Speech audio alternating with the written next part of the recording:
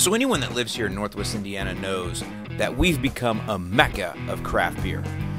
So have you ever wondered what you would get if you took a brewmaster that looked like a Viking ship captain and paired him up with a former video game programmer and avid rock climber, also turned brewer? Do you ever wonder what you'd get out of that? Well, I'll tell you what you get. You get some of the best beer around. And it's beer for everybody. There's beer here for seasoned craft beer drinkers, hop heads, people that like malts and browns, as well as the newer craft beers crowd, those that are coming in trying to discover some better tastes. It's all here in a family-friendly atmosphere with great food and an awesome staff. I got to sit down with these guys, and I've got hours and hours of YouTube video. Here's just the very first beer we tried. Here's a quick review. Check it out. Yeah. Allyn Hane here, NorthwestIndianaLife.com. I am here today talking beer with a couple of guys here from Figure 8 Brewing in Valparaiso. I'm here with Mike Lottie, who is the head brewer, and I'm here with Tom Mubin, who is the owner and brewer, right? True. True. I don't brew as much as I used to. And I'll tell you what, I have got to be at probably the best spot that I could ever be at any day in Northwest Indiana. So we're going to talk a little bit of craft beer. We've done a nice brewery tour. We're going to talk a little bit about the brewing industry and craft beer in general, but right now we're going to do my favorite part, and that's we're going to actually try some beers. Awesome. So Mike, I guess you're going to be up first. Yeah, well. Tell us what we got, and let's talk a little bit about brewing and beer, and I want to talk about the business as we're going along. All right. So the first beer we'll start out with is Lost Saint. It's a Saison. One of the beers that when I joined the company, we decided to develop and bring on. It was started out as a seasonal and got added to be a year-round product because we had really good sales on it, and just wanted to add another profile to the brewery as to another fun beer to have for everybody to try. And enjoy. It's a farmhouse ale is what they call them. Yep. They used to feed, was it the Dutch, or they used to Belgians. give, the Belgians, they would give this to their farm workers, right? To refresh them. During the haymaking seasons. Yeah.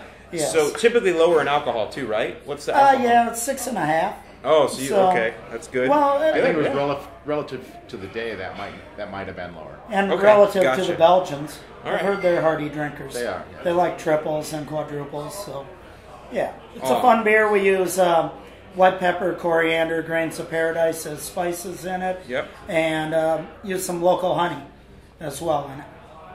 Wow. It's a nice, crisp, refreshing beer. Very nice. It's a great smoke. Little banana clove in there, I like. Yep. It's one of Really my good. favorites.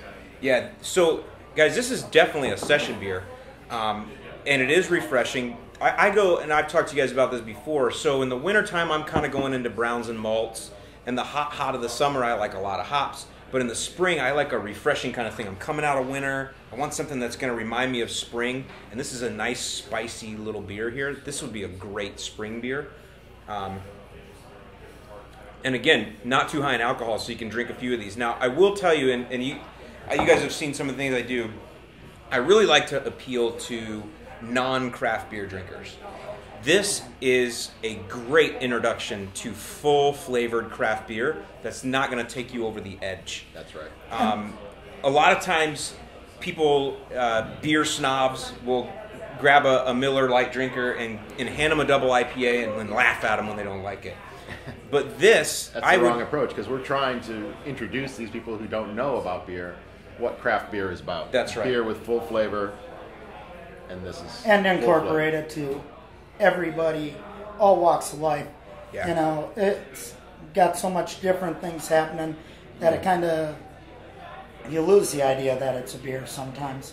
And it's a good beer for that. And great carbonation in this too, so it's got that crispiness that a Miller Lite drinker will like. But again, a lot of flavor here, and I mean, really good, kind of fruity. Now, I can get this in your pre-filled growlers, right? Yes. Okay. So, All of our beers you can get in the pre-filled and the bottles. bottle. So here's the thing. And on tap. This is take to the beach. This is sit by the pool. I mean, this is really, when it's really hot outside, I would definitely recommend this. I mean, you can drink it year round, obviously, but I would love to drink this when I'm hot and sweaty outside by the pool. This would be a great refresher for me. Lawnmower beer. It is lawnmower beer. Lawnmower beer is a great, and you know what? And it's got more flavor than most what other breweries might call lawnmower beer. This is a lot more flavor than that. I use the grass smell. I love the grass smell. Not in the beer. No, definitely not beer. Yeah. Excellent start. What do we got next? All right.